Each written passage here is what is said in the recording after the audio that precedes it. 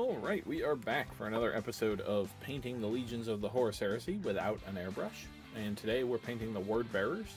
And I will be very upfront with this. I am not entirely sure how to achieve the Word Bearer paint scheme, color scheme, with contrast paint. So we're just going to give it a whirl, and whatever happens, happens. So I'm going to start with Flesh Terror Red. I think this is going to be the way to do it. Flesh Terror Red with Druchii Violet over it, or really any purple wash. Druchii Violet is just the purple wash I happen to have on hand. But I don't know. Like I said, I've never painted one before. I thought maybe I thought briefly about doing a test model, but to be honest, then if the test model went wrong, I'd have to come up with a new way to attempt it, and then I'd have to test that. So this is just going to be our test model. I have no plans to paint a Word Bearer army anytime in the future. Who knows, maybe one day, but not right now. So if this test goes horribly wrong, yes, it will be immortalized on YouTube. But you know, if it gets 1 million downvotes, it's still 1 million channel interactions. I'll take it. So I'm just going to coat this guy completely in Flesh Terror Red. I'm going to not cover the bolter or the shoulder pads, and yeah, I think that's it. I guess probably not this part in the middle. I'll probably do that part black as well, but everything else is going to be covered in this. So yeah, I will do this. The black will technically cover over this red if we needed to, but probably would take a couple layers and it won't cover the best. So I'm going to do my best to avoid the shoulder pads where at all possible, and same with the backpack bits. And then once I have this all done, I'll come back. Well, I'll let it dry completely, because the next step will be to put the purple wash over the top of it. Alright, we are back, and our red is nice and dry. And now we're going to use some Druchii Violet and just put it all over the red. And like I said in the beginning, I've never done this, so I don't know if it's going to look good, but that's what we're going with. I didn't specifically pick Druchii Violet. Also, you could go with a different color of purple wash. This is just the one I happen to have, so that's what I decided to go with. So I'm just applying this all over this red, and hopefully it's going to dull it and darken it just enough that it looks like the Word Bearer color. I first thought about doing just null oil over this red, but if you look at the Word Bearer's color, it's not just that it's dark red, it's sort of leaning towards maroon. And so I figured a purple would probably be a better idea. And we may end up even doing a second coat of this, but for now, it's much brighter on camera than it is in real life. So right now it looks, on camera, looking at it, it looks like it hardly did anything. But in real life, it looks a lot darker and does really kind of look like the Word Bearer's color. But in any event, I will let this dry, and then we will come back and do the black. Alrighty, we are back again, and now we're going to do the black. And for this, I'm going to use Black Legion. You could use Black Templar here. Probably make very little difference. I'm just using Black Legion because it's new, and I'm still just trying to get a feel for all the new contrast paints. So I'm going to do the bolter here. A little bit too much water on my brush. As you can see, I applied more like null oil than Black Legion. Just forgot to dry my brush off after dipping it in the water.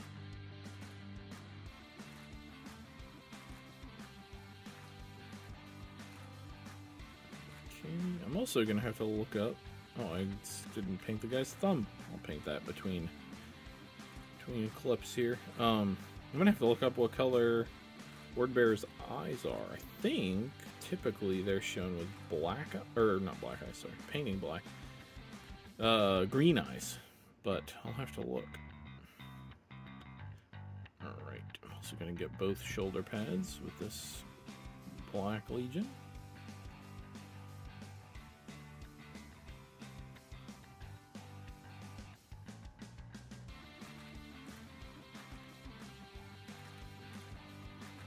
And then, so for this one, because it's so smooth, I like to get my brush wet again.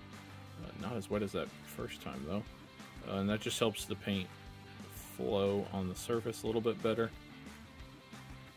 And not create too many tide marks or little, like, scrunched up little spots of patchy, that's what I'm looking for, patchy paint. It's sort of just something you have to accept when you paint with contrast paint. There's always going to be a little bit of patchiness or streakiness or something like that. It's just, you know, there's drawbacks and positives to every style of painting, and this is just one of them for contrast paint, and I've come to terms with it that, you know, some of my miniatures will just look a little patchy or streaky, but the speed at which it allows me to paint, I think it's a fine trade-off. And of course, you know, there's people who can paint with contrast paint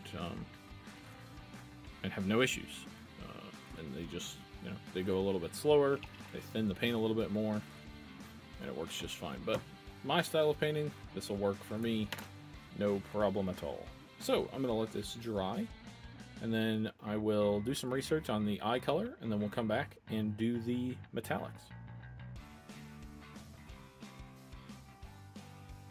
Alright, we're back, and we're going to move on to the silver. For that, we're going to use Iron Hand Steel, and my research was successful in confirming that green eyes are often painted on Word Bearers, so that's what we're going to do. Let's find the correct paintbrush here, though. Alright, so we're going to start with the bolter here. I'm going to get the barrel. No bayonet on this guy. However, if you put a bayonet on your guys, and you want to know how to paint them easily... Oh, I still haven't painted that guy's thumb. Alright, if you do the straight bayonet, the regular bayonet, then I would paint the body of the bayonet silver, leave the attachment point black, or whatever color the body of your bolter is, in this case black, and then paint the little, there's a little circle on the bayonet right here, paint that silver, and you're good to go. If you have the chain bayonet, leave the body of the bayonet the color of your bolter, in this case black, paint the teeth of the bolter, or of the bayonet, in silver, and then paint the little attachment part also in silver. And there you go. That's how you paint bayonets. I don't have one on this guy.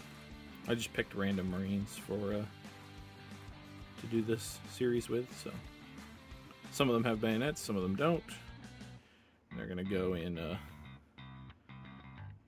gonna all go in a nice display case together. So then I'm gonna, oh, I didn't black this in. Usually I do that. That's alright. We're just gonna paint the whole thing silver. And then we'll null oil it later. But yeah, usually I black that in so that you get the real deep black color in between these chevrons, but not a huge deal, not the end of the world. So then I'm gonna do, I'm gonna do those in gold actually, but I am gonna do these exhausts or intakes or whatever they are. I think every episode I say I really should look up the anatomy of a Space Marine armor, suit of armor, and I never do. But whatever these are, they're going to be silver. Same with these little conduits here.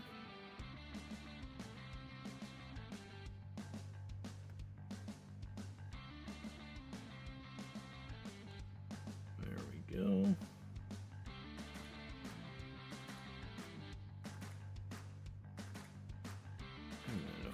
Other thing up here, And then we're going to paint the 6 rivets.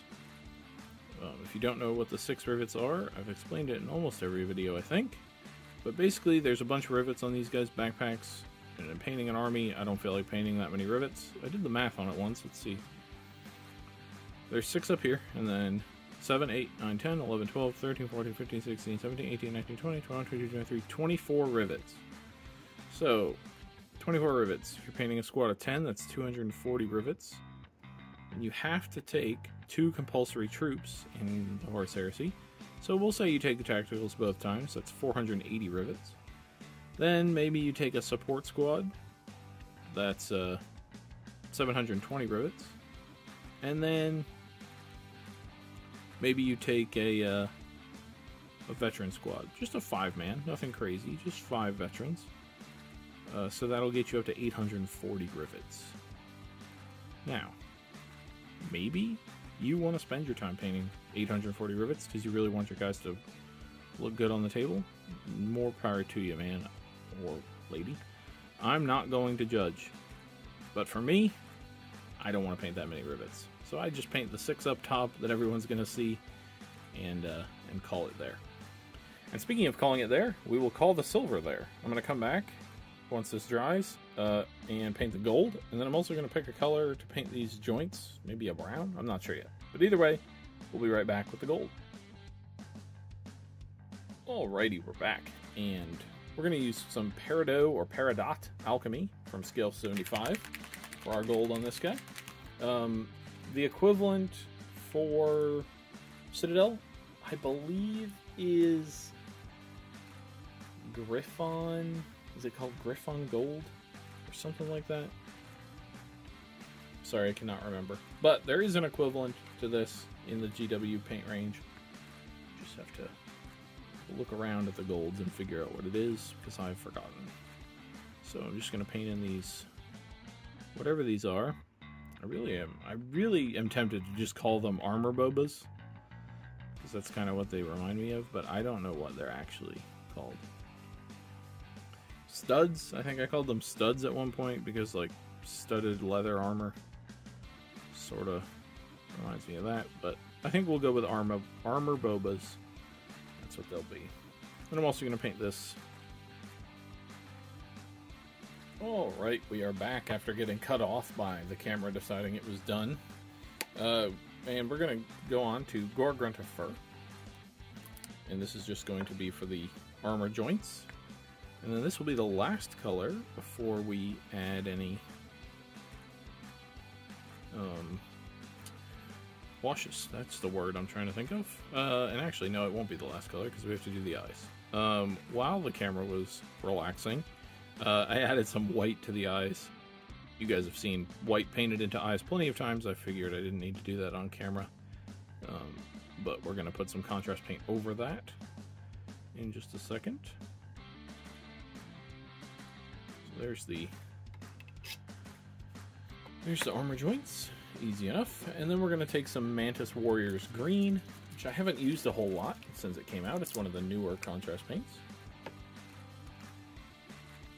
Just make sure my brush is nice and pointy. And then we're just going to put this right over the white.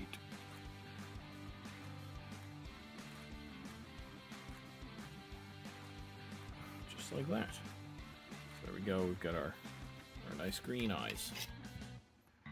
If the camera will focus. There we go. Alright, so now I'm just going to let everything dry. I'm going to paint that thumb, I promise. And then we'll come back, add probably a coat of Nuln Oil to a couple places, and we'll call him done. Alright, we are back, and we are ready for some Nuln Oil. This is just going to go on the black, the silver, the gold. Yeah, I guess that's it. The black, the silver, the gold. So we'll start with the bolter here. I'm just going to coat the whole thing. Easy peasy. Same with this down here. And this is the new formulation of Nuln Oil, if you are curious. If you want to copy it exactly. Said this in the last video, I think, but I do have a couple of bottles of the old formulation still, and I will be telling you in the video depending on which one I use. Just in case, I haven't noticed a huge difference, but if you guys have done some experimenting and noticed a difference that you want to make sure to draw attention to, then I'll just let you know which one I'm using. More often than not, it will be the new formulation, just because I want to hang on to the old formulation. I'm not sure exactly why. I just feel like I want to hang on to it. Just in case, you know? So I'm just going to get that on here. I did this already. I'm going to put some on the armor joints here just to darken them down a little bit more. And I'm going to put a little bit of this in these right there. Oh, and on his face in there. Alright. So I will put him on his base. And then right about now, you should be seeing some pictures of him on it. The same simple base scheme that all these guys are in. So yeah, I think it worked out pretty well. Hopefully the pictures will show the dark red armor more than the video does. If not, you'll just have to take my word for it. I promise I'm not lying to you. But in any event, thank you all for watching. If you like the video, feel free to click the like button, subscribe to the channel, and I will see you on the next one.